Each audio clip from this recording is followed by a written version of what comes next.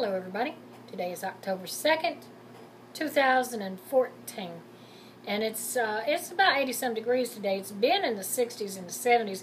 And it's supposed to drop back down there this weekend. Brr. I don't like the fall. And I don't like the wintertime. Spring is my favorite. But that's not what you're here for. Did you hear about the woman her name is Jennifer Cramblett.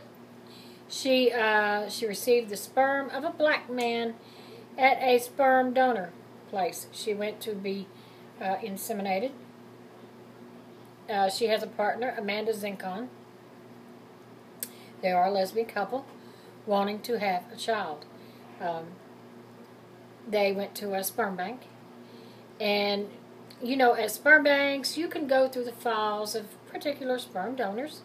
And you can basically pick out your choices for what you would like to have. Both women were blonde hair, blue eyes.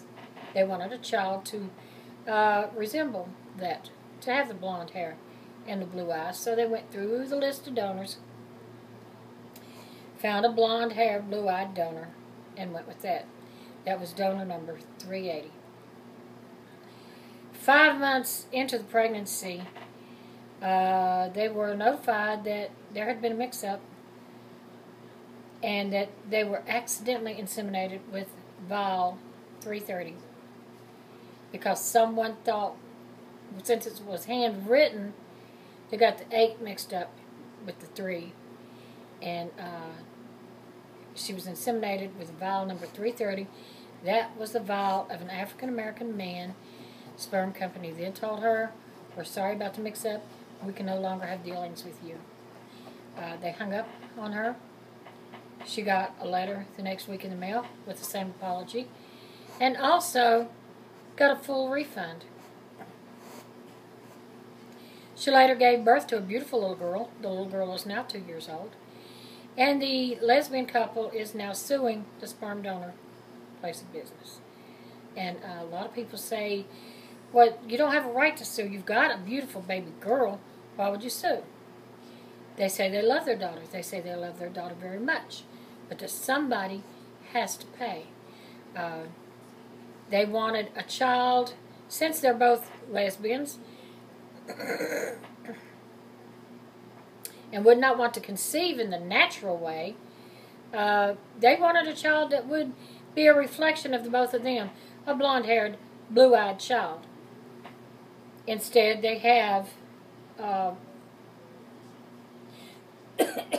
biracial little girl. The little girl's a beautiful little girl, and they love her dearly. But it's obvious that she is biracial. And to a lot of people in society, never consider anybody biracial. They consider that child to be black. Just like everybody considers President Obama to be black, when in fact, he's not black at all. He's biracial. And if I was his mother, I would be insulted at the fact that he calls himself the first black president, because that's not the case. He is the first biracial president. But anyway, so they are suing.